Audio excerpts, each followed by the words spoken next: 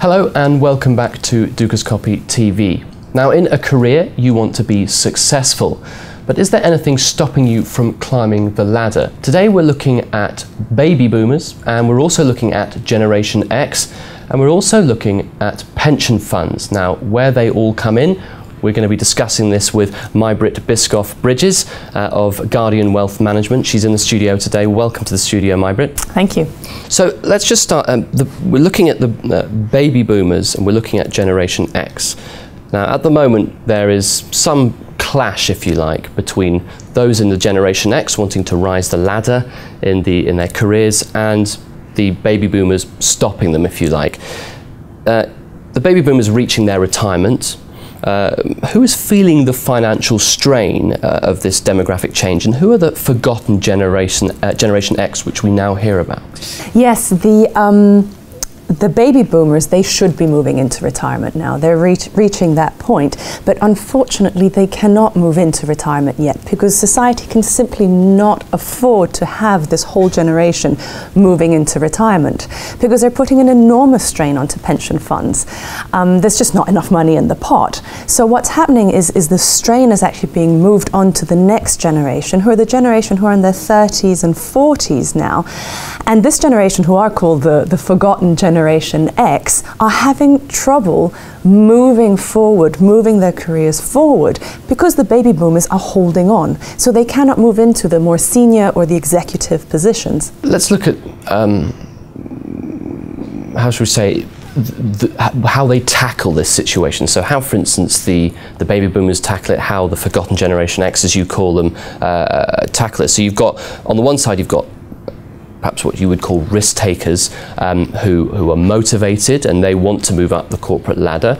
Some may jump into, say, a new business because they feel there's just absolutely no hope going up that ladder because the baby boomers are stopping them at the top, so they go and create a new business. They try and start a new business and go it alone. The second group, which we were talking about just mentioned there, those starting their own business. Why is the second group at such a disadvantage? Well, yes, there's one big clear definition between the Generation X who are staying in the corporate companies, moving that direction, and then the ones who have been fed up with the corporate levels because they cannot move forward and having to move in and start their own business. So actually ending up taking a lot of risk.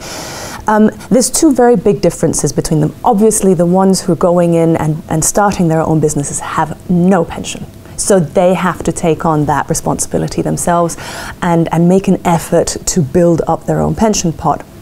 But the other level are also at high risk because the ones who are in the corporate businesses, because they cannot move up the ladder, are actually trying to move career-wise by moving from job to job. What this does is it creates many small pension pots. So instead of having one long career throughout, you're creating these small pension pots, which when add up to a much lower level than you would have if you had just managed to stay within the same company. And because of this, we're creating a massive administrative burden really with this as well. Okay, so it's getting tougher, it's getting harder for the Generation X, this forgotten Generation X you're telling me about. What are the solutions then? How can they safeguard then for the future? What is essentially the way out of this? I mean, pension funds are the political agenda of today. We see it, we've got riots happening everywhere, demonstrations in many European countries. It's something that the governments are aware is a huge issue, but sort of doing a little bit this because it's still into the future, but it's something which is going to become a bigger and bigger issue as the years come along. Governments also, they can no longer promise state pensions. So what's happening to this Generation X, who have always had to be very autonomous and be very independent, is they're having to take on that burden of protecting themselves for the future. Being in the financial planning industry, what we're seeing is that we're very rapidly having to develop new savings solutions for this generation, because time is starting to run out. It takes 40 years to really build a savings pot that's going to be enough to live on. And now we're starting to reduce that. We're seeing now, 20, 30 years left until retirement. A lot of effort needs to go in, but this generation needs the flexibility as well and want to be in control more than any of the other generations have been, and therefore having to take that burden on themselves, but being at a time in their lives where they simply cannot do it.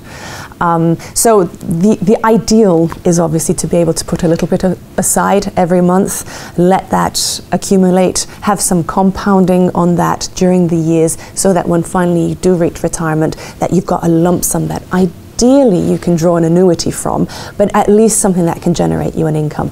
And this ideally can be set up, can be worked out with a financial planner who can set milestones and say, okay, at this level we need to be at this point. For retirement, how much would you need? How much do you want to have? What sort of lifestyle do you want to maintain? What do you need to start doing today to possibly reach that goal?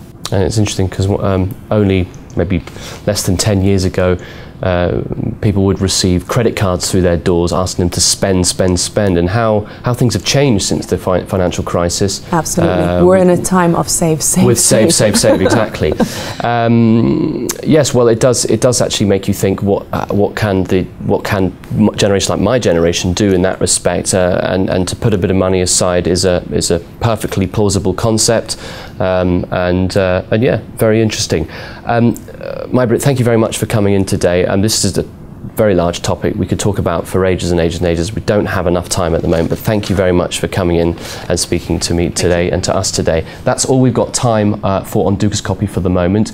Of course, we'll be back later on with further interviews, and keep checking back for those exclusive updates as well, courtesy of our analysts. But until next time, goodbye.